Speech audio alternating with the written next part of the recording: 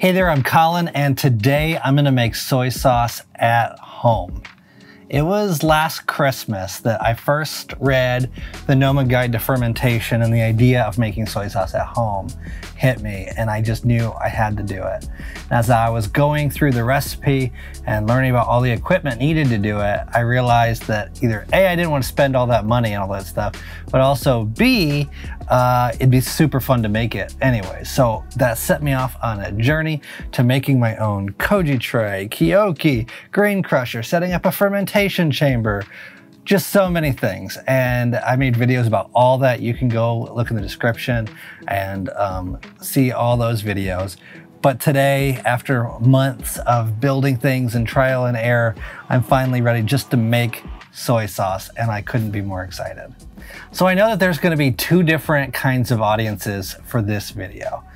Some of you are spectators. You're watching to see how soy sauce is made, maybe learn something, or you're just enjoying the process of seeing what Colin's up to.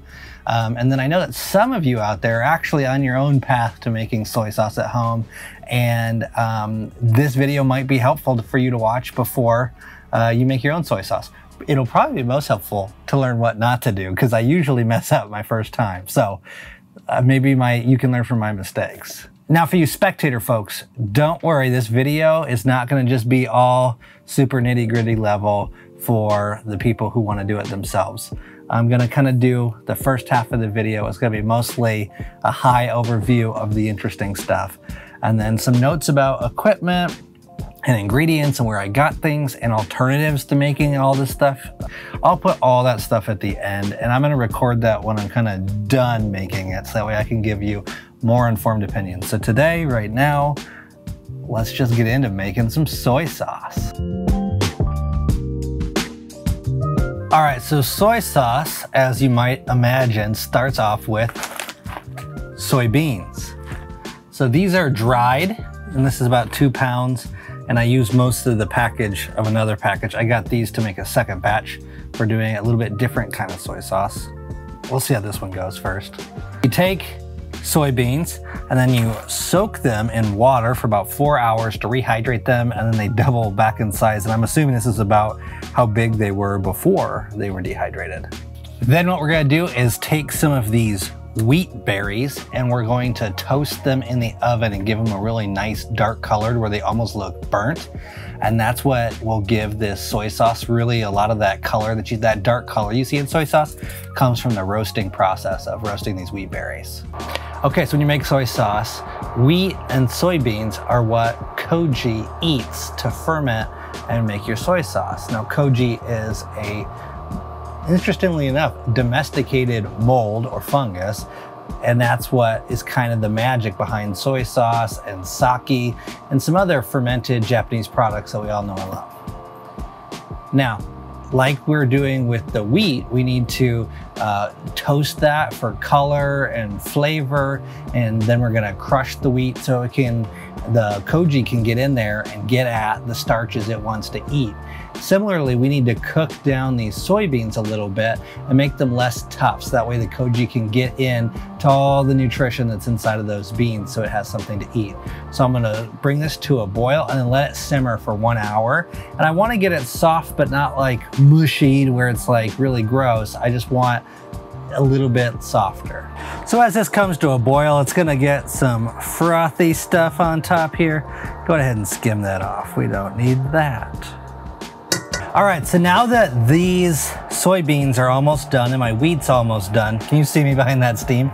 I'm gonna sanitize everything else that this stuff's gonna touch, because it's all gonna be underneath cooking temperatures from now on. And the only kind of organisms that I want growing here in this soy sauce is koji. So I'm gonna use a product called Star San. If you're into home brewing or fermentation, you've probably seen this before. Whatever you use to sanitize, follow the instructions on the packaging and go for it. This, you kind of get sudsy, wipe it down, rinse it off, and you're good to go. I'm not gonna show this. You get the idea. I'm gonna clean things well. That's about what I'm saying. You gotta make sure that you have all your stuff ready to go and clean. So that way, again, koji is the only thing growing in this here soy sauce, and you don't get other bacteria or other funguses and stuff like that. Okay, so these soybeans are almost done. I'm gonna go strain them and let them cool down, and I'm gonna pull the wheat out of the oven. All right, so those soybeans are all dried off and the wheat came out real nice. I might have burned it. They said, don't be afraid to burn it. Just go really dark where you're afraid it's almost burnt. I'm like, this might actually be burnt. So we'll have to see. But this is all cooled down. It's about room temperature. I got the soybeans cooled down to room temperature. All we gotta do is grind, mix them together, and then put in our koji spores. So now is the inaugural run for this homemade grain crusher. So we'll see how this thing works out. Again, it's not gonna be 100%. I know that going in. I'm hoping for like 60, 70%. We'll see. If I have to get in there with a mortar and pestle and smash some things, so be it. So let's see how this goes. Okay, so off camera, I hooked up my drill and tried to run it, and the rollers were actually binding on each other, and they couldn't spin because they were stuck on each other. So I need to take these two tabs for this back roller and adjust where this roller goes in and out to see if I can make sure that the rollers spin freely. I should have checked that before I got everything all hooked up. So my bad. Let me just go ahead and make sure at no point do the rollers bind up on each other.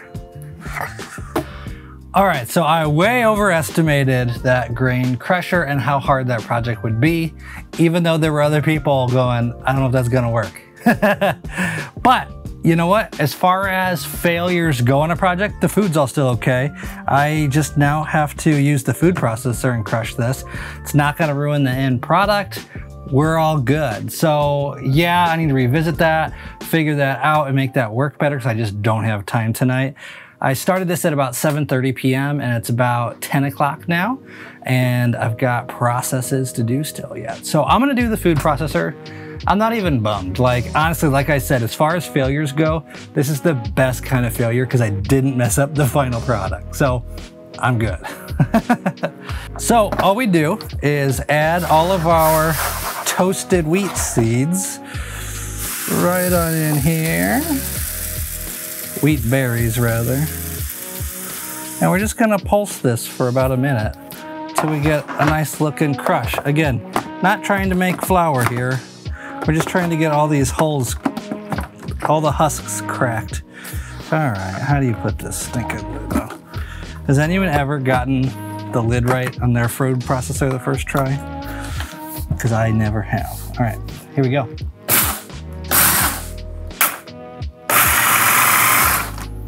Okay, so I've been doing this for probably more like 2 minutes because I'm just not seeing all the grains getting whacked, and it's not really turning into flour yet. So that's a good thing. Like, there's some wiggle room here in the food processor, but I think I'm gonna call it just because I don't want to turn this into flour and go too far.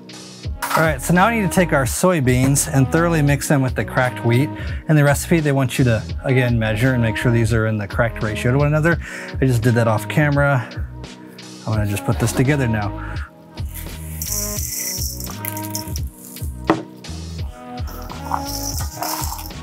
Yeah, and at this point, you're gonna wanna wear gloves because you don't want anything on your hands to be getting into this stuff. Again, we wanna keep everything sterile.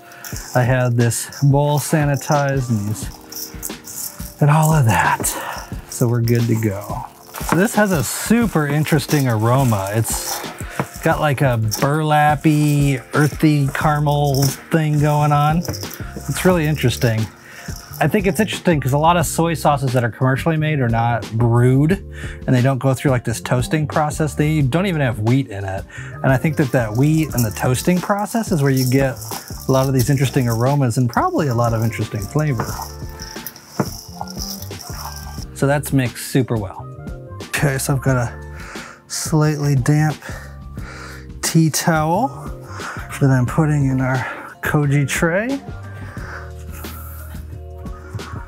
And I'm gonna add in all of this mixture in here.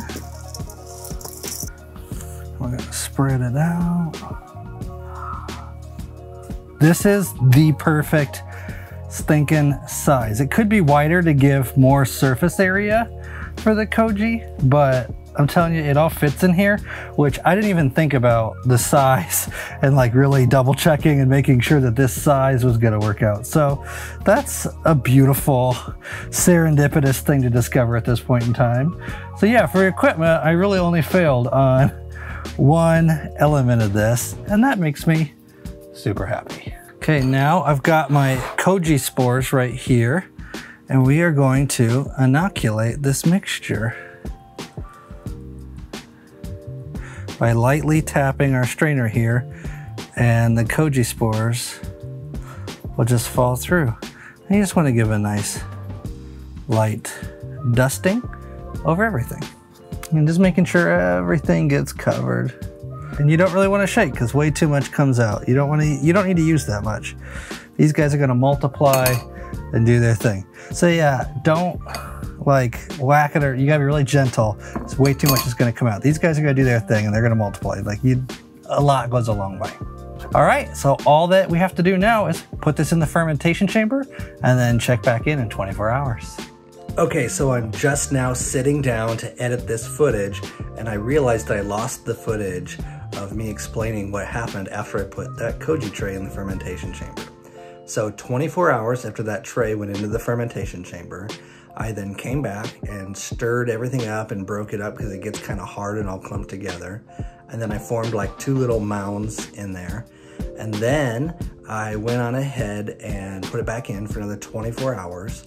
So 48 hours in, I then got a brine prepared. So after you get that mixture all inoculated with the koji, we put a saltwater brine on it. So that's what I'm about to make next. Okay, so to create the brine, we're gonna take half the amount of water that the recipe calls for. So the recipe calls for 1.9 kg of water. So we're gonna do 950 grams, and we're gonna dissolve 365 grams of salt in here. And then we're gonna put the rest of the 950 grams of water in here and get it all cooled down. And then we're gonna mix it with our koji mixture over there inside the cedar bucket. So I'm gonna just dissolve this salt and combine the water, and we'll start getting everything in the kyoki. Okay, so our saltwater brine has cooled down to 95 degrees, so it won't kill anything off here. And I have put some water in my kyoki to re-swell it, because it's been a while since it was swollen, so that's why you'll see some water on there. And I dumped that out, and now it's time to break up this koji mixture, get it all settled in here, and then add the brine. So let's do that. You'll see it gets like really hard and clumpy. Ooh, and those wisps of dust, that's a good sign. Those are koji spores. Now you can actually harvest your own koji spores, which is awesome, and might be something I do another time. But oh my goodness, it smells so good in here. It's like a deep, roasty, wheat umami kind of thing going on. This is awesome. Okay, so I'm gonna break this up. Spread everything out nice and even in here. And now I'm gonna add my saltwater brine.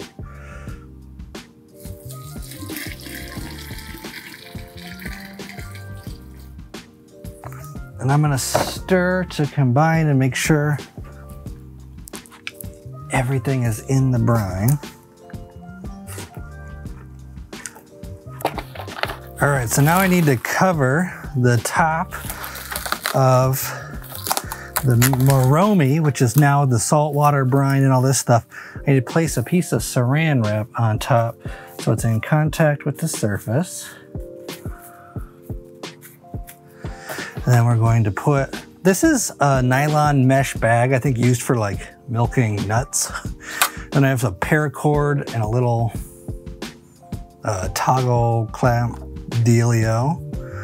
And yeah, you just want, you could use a towel or something like that to cover it up. You want something that is breathable and loose.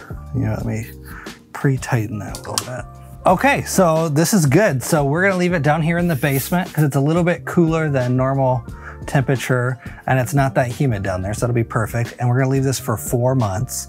I was gonna do a year at first, but I think we're gonna just stick with 4 months. And for the first 2 weeks, we're gonna give it a stir once a day. And after that, we'll stir it once a week. And every time you stir, you're supposed to give it a taste to check on its progress. And it's supposed to get more delicious and more savory and more roasty every single week. There may be mold growing on top of the shoyu, but it may be just the koji sprouting again. And so if you don't know the difference, which I probably won't, you're supposed to just scrape that off and keep going. Supposedly after 4 months, it's gonna look like dark brown, thick and chunky applesauce. And that's when we're gonna press it and get all of the absorbed juices pushed out, and that'll be the soy sauce. So that's really exciting. So anyways, here we are. We're good to go. This soy sauce is, we just gotta wait 4 months. So this is super exciting. I finally started soy sauce. All right, so yesterday I finished up my first ever batch of soy sauce. So cheers.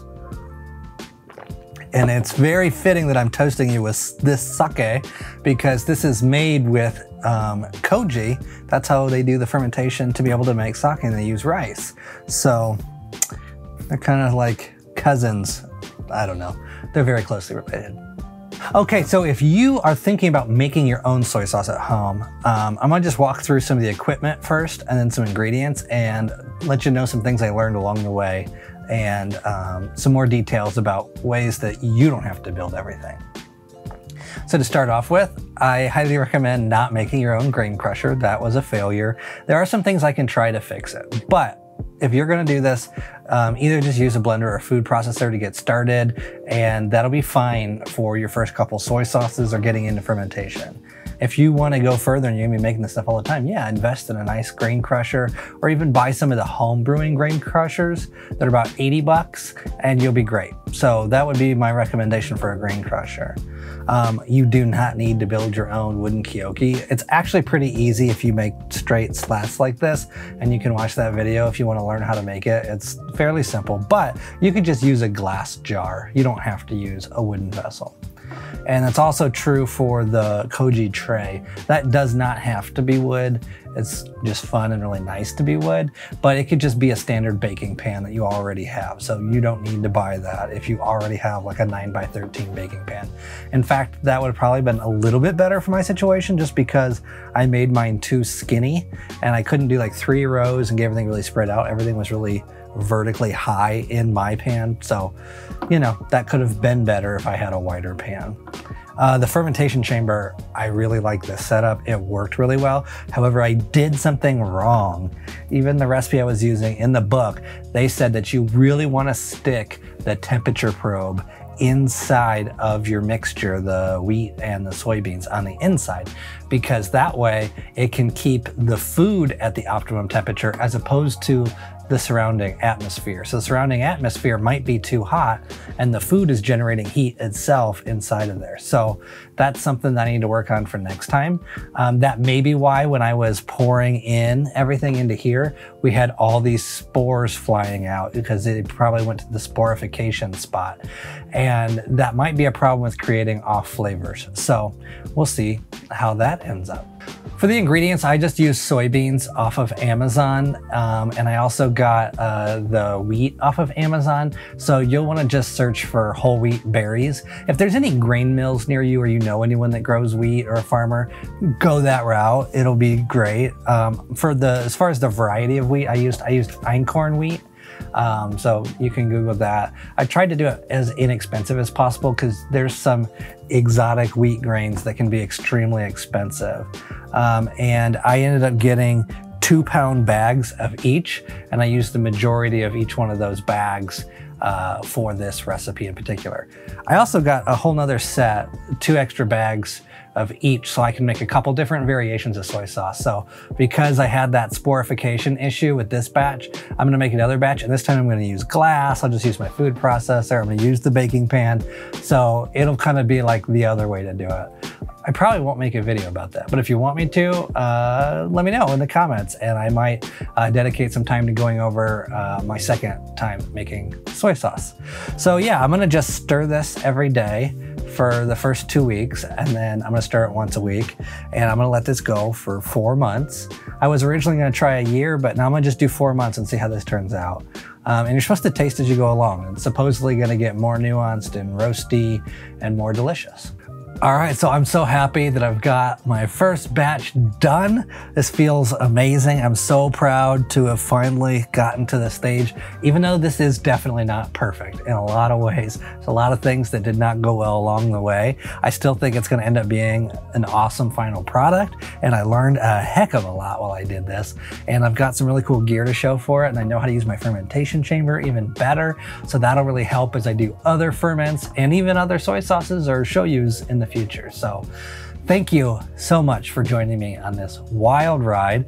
And for all you who are koji and shoyu experts, please correct me, because I'm about to do a second batch where I tried to remedy the errors of my ways from this batch. So thank you for joining me. Until next time, cheers.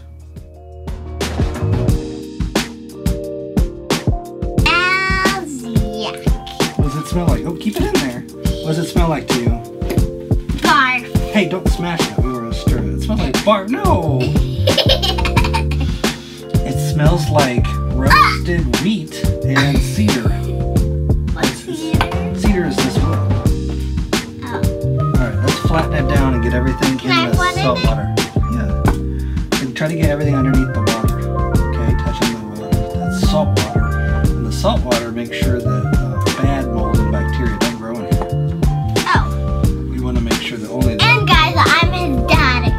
And I'm a 6-year-old. Alright, say bye. Bye, have a great night. Okay, go turn off the camera for me. And cut. You're cute. I know, you're cute. I love you. And guys, that cuteness is me. And he's a joker. And he loves joking and makes me